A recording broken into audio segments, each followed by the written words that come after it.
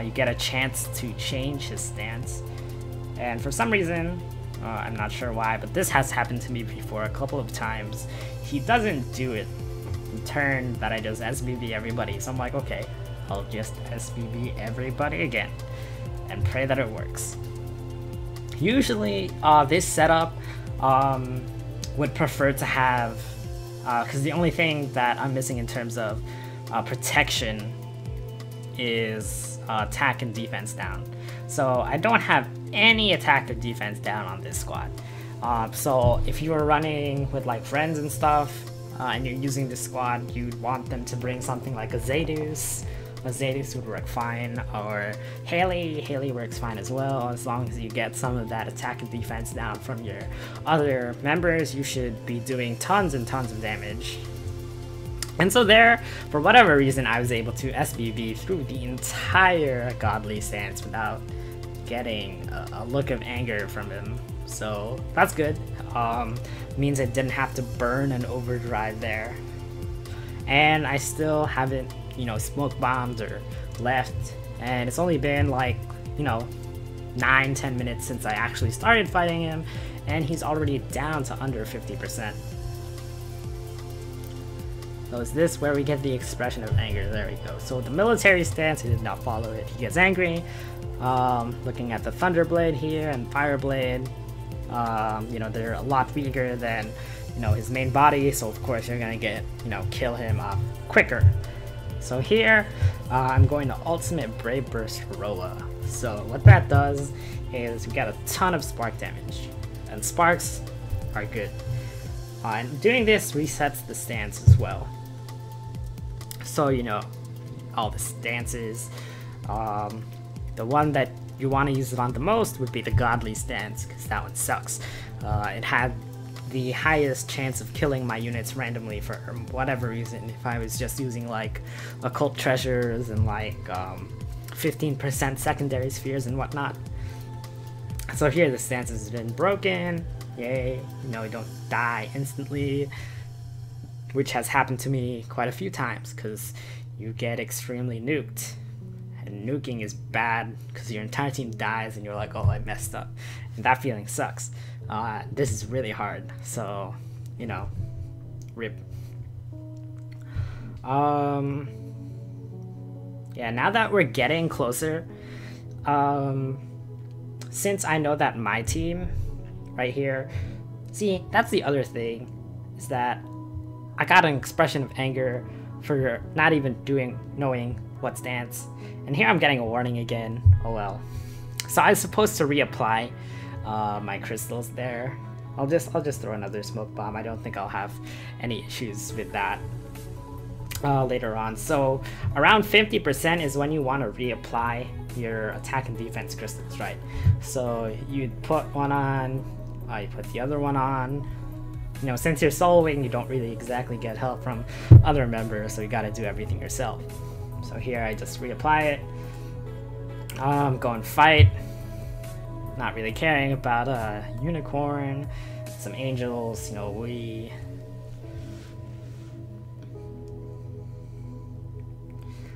So basically, I only start with the attack and defense crystal as soon as you get in, and then after a while you should be fine. But when you get to around 50%, that's usually when the majority of people I see either die, get wiped, or they have to leave because they screwed up.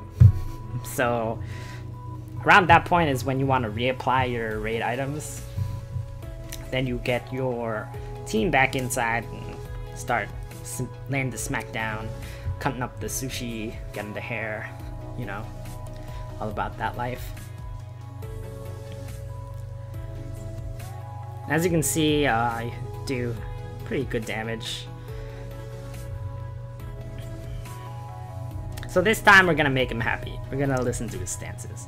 I still have a hero crystal and a Fujin potion left, just in case I run into any random shenanigans where he gets angry at me or I screw up. But paying attention now.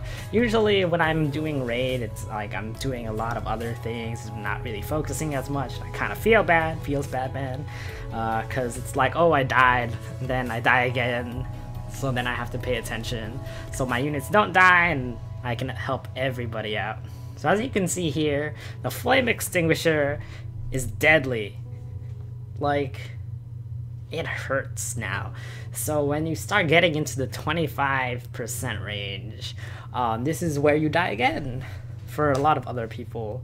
And, you know, even with my other team that I used to use, which was, you know, instead of all these fancy spheres, I just had occults and the 15% spheres. Those work as well, but you don't do as much damage as, let's say, this team, because I put all my best spheres on them and whatnot. Alright. So, around here is when you would pop your, you know, second smoke bomb, you leave, you go heal up, and this is where you would apply to the last 2 crystals. So you put your attack and your defense crystal on right here. So you put your attack ×2 and defense ×2. So you want to basically burn him down as quickly as you can. This is usually where you'd want to save your hero crystal and your Fujin for. This right now is where you get into the danger zone, under 25%, because this is where, like, these units, my Griff and my Roa, both have occults, and as you can see, they're getting burnt down. RIP. Part of that was probably because I wasn't switching from my Drevas SBBing, so I'm gonna do that first. I'm gonna guard all of you. So status ailments are a huge part of this too. I'm not gonna lie, they help quite a bit, but as you can see, even though this is still a solo, I'm doing really well.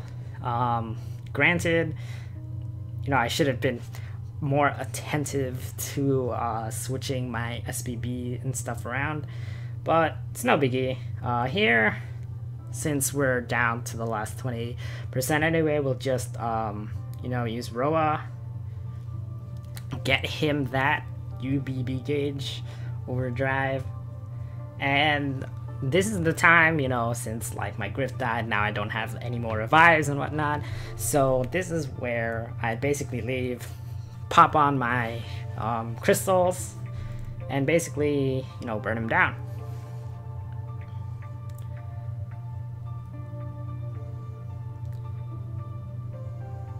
So here, we're just going to use like Thunder Tiger Uproar, get that Spark vulnerability, and all the SVBs off.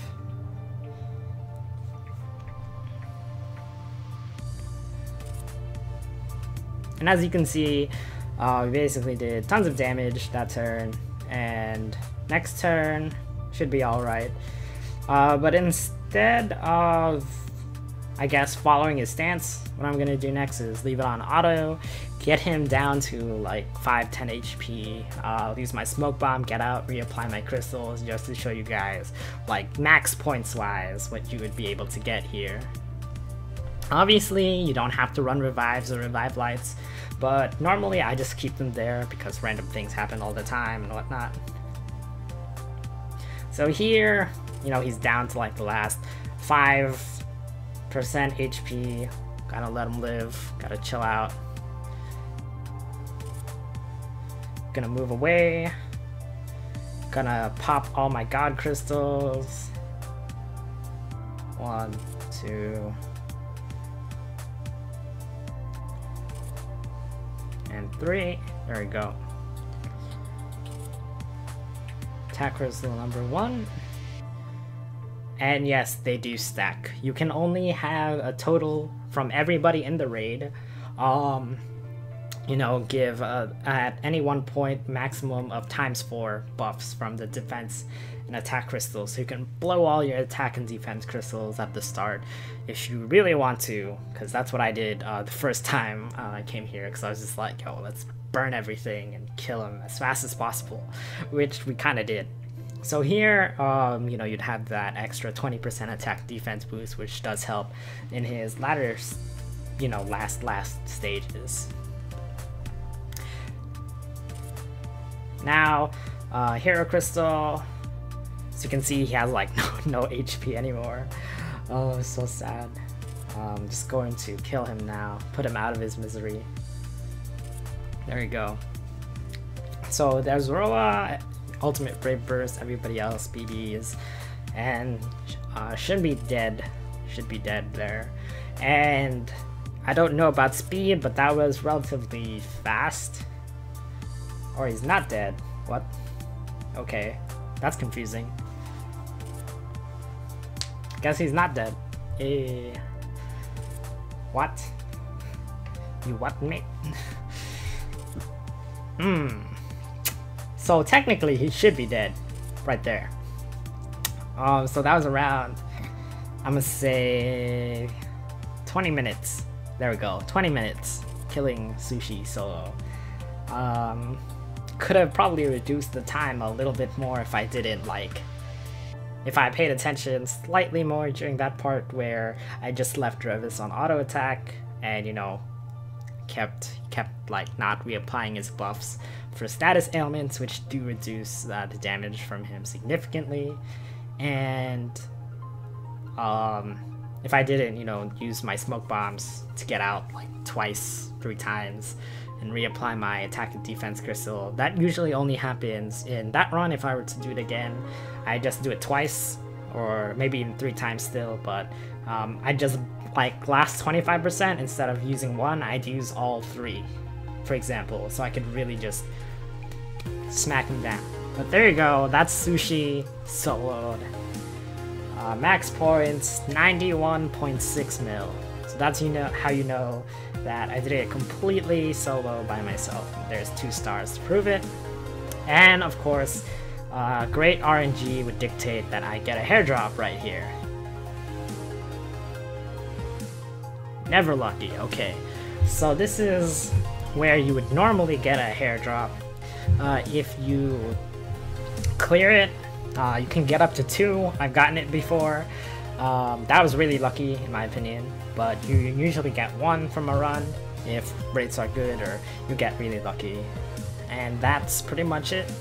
If you have questions or you want to know more about the squad that I used, it'll be down in the description below, and I'll also probably have a link to my regular quote-unquote team that I was using, you know, when I didn't have all my OP spheres on this squad. But yeah, that's it for this video. Thanks for watching. Peace.